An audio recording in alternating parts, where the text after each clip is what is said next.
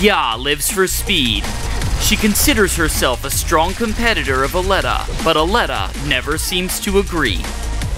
As a flanker, her suit enables her to surpass the limits of her human body and break world records. Her main weapon is Gale Pistol, which deals burst damage in melee range. The pistol's damage decays by distance, so Ya likes to focus on short-range fights. To reduce her weight and move fast, her pistol has a small magazine. She needs to monitor her ammo constantly and pull back when needed. This suit is an engineering feat of the Eureka Motors Corporation. By wearing the suit, Ya obtains her most important ability, Wind Swift. Look at this. Ya charges forward and penetrates the opponents. This allows her to deal melee damage without aiming her pistol. While using Wind Swift, Ya actively identifies opponents with low health, and because a knockout will instantly reset the cooldown, she can quickly take them down and retreat to a safe position. With her passive ability, Stormward, Ya also gains a temporary shield whenever she hits an opponent with Wind Swift.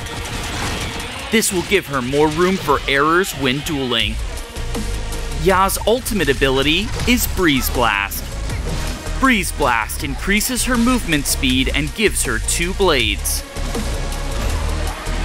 The blades will penetrate opponents, deal high AoE damage, and also restore the cooldown of Wind Swift. However, there's a short delay for the ability to take effect, so Ya wouldn't use it in the middle of a battle. Instead, she'd do this. Use Wind Swift to catch the opponent by surprise, and then release Breeze Blast. Wind Swift cooldown reset, release it the second time, that's a perfect knockout. Ya's second ultimate ability is Tempest Walker. She transforms into a moving vortex and leaves behind a whirlwind 3 times along the way. Tempest Walker will disrupt the opponent's formation, and Ya can evade all incoming attacks. In this team comp with Kazama, Ya created an amazing combo with his second ultimate. The disruption she made enabled Kazama to wipe out the opponents in one go.